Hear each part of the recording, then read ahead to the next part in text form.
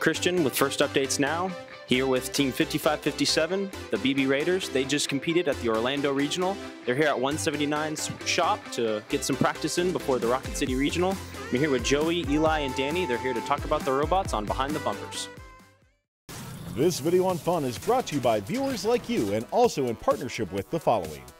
Discover how Kettering University students engineer their success with Kettering's amazing co-op employment programs where students earn great pay and gain valuable experience. Those accepted into Kettering University can apply for a robotics scholarship, providing up to an additional $5,000 a year in tuition assistance. Head on over to kettering.edu/first to learn more and apply.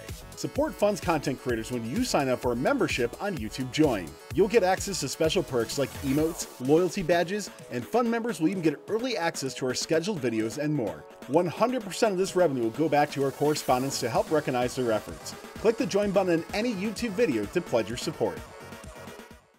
All right, I'm going to hand it off to Joey. He's going to talk about the strategy they had for this year's robot. So going into this year, we knew that we wanted to be small and fast. However, the design you see currently isn't the initial thing we started with. So initially, we wanted to have an over-the-bumper intake when we first went into it and a lower pivoting shooter so that we could fit under the stage easier and shoot from under the stage. However, we realized that was not what we ended up wanting to do. So we transitioned over towards an under-the-bumper intake with a higher pivot mainly for the amp at first, since we think it's way easier to get into the amp from a higher angle than from a lower angle. So for our shooter, we designed, we wanted to be able to intake and having our resting position be our intake position. Our side plates, we made them use Delrin. Very strong, we can cut it in-house, which is very useful for us. And we also, we started down here with our feeder rollers. So as a note comes in through the intake, it's fed up by these and it's detected by a beam brake. And what happens next is our flywheel spins up, and we had added a flywheel because it was important to us to have a good amount of inertia to be able to, while we're shooting. And we went with having larger wheels on one side than the other so that the note got proper spin as it's being shot into the speaker. Our pivot point over here is driven by 2 chains. And our up position, our amp position.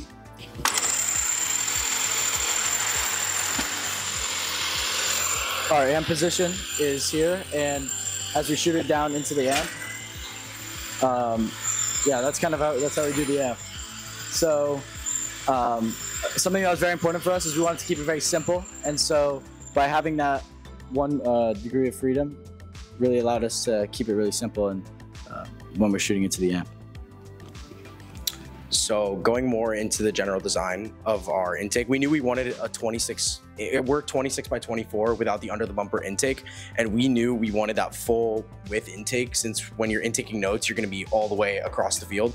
So what was important to us was the centering into the shooter. So this piece right over here is our bearing centering piece. And we saw a lot of teams were posting on Chief Delphi about experimenting with bearings, except not a lot of them were finding success. So we decided we wanted to try it and see how it would work for us. And this is the second iteration of that. Actually, it used to go way further into the chassis, into the intake, about here-ish, but we decided to shorten it because what happens is once a note is going in, it'll essentially get hit by the Neo when it comes in on the side, which will allow it to go more towards the center of the rock. You enable for a second. So if we intake on the right side, the bearings essentially push it into place compared to when it's just in the center and it goes in on its own.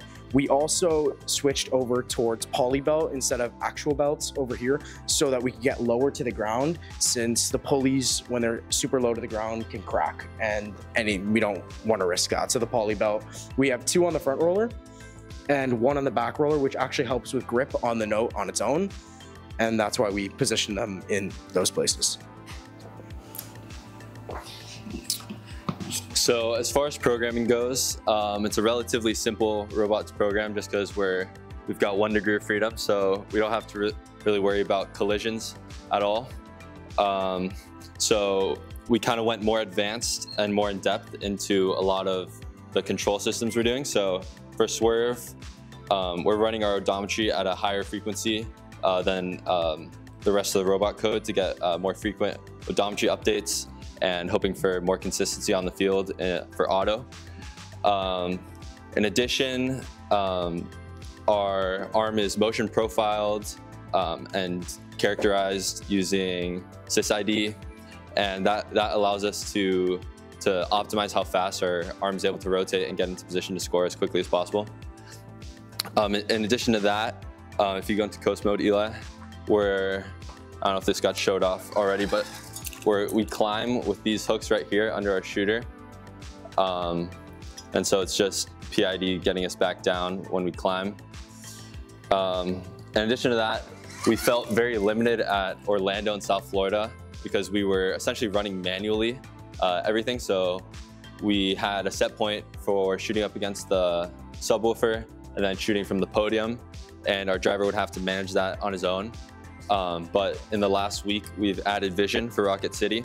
We've got 2 cameras. They're Ardu cams going to an Orange Pi over here that's running photon vision. And we've seen that we've been able to get really accurate odometry, and it's very steady, and it basically allows us to pick wherever we are on the field and shoot from that exact point. And that's been super important for us because it's decreased cycle times, it reduces misses, and then it also allows us to line up to the amp automatically. So on our driver's controller, he has a button to snap to the correct rotation for the amp, in addition to a modifier button that will drive him automatically to the amp scoring position. And it's doing all that based on the April tags around him. And then one last thing is we have LEDs on our robot. Well, one of these is got unwired at Orlando, but they're able to communicate with the driver. So in certain scenarios, like right now we're disabled, and so we know where the red aligns. It also, when we have a note, the lights will start strobing green, indicating that we have a note. And then if Joey goes to a set point, it'll stay solid green to indicate to us that we're ready to shoot. So yeah, when we have an April tag and it sees an April tag, it's also will indicate to the driver, which is helpful for when we're crossing the field and we may not have the most accurate odometry to allow them to know when the robot has kind of converged on its true pose on the field. So all that combined has allowed us to really improve our cycle times and get us where we want. And then one last thing we're looking to add for Rocket City is a trap mechanism. So if you go coast again, what we've been trying is inverting our shooter and feeding the note out through our feeder, which allows us to get more height and more accuracy when shooting into the trap than teams who are just shooting from all the way from their normal shooting position. And one thing we want to add based on inspiration from Wyndham Windup and 4028 is a leaf blower type mechanism that will strap to the side of our shooter and blow the trap open.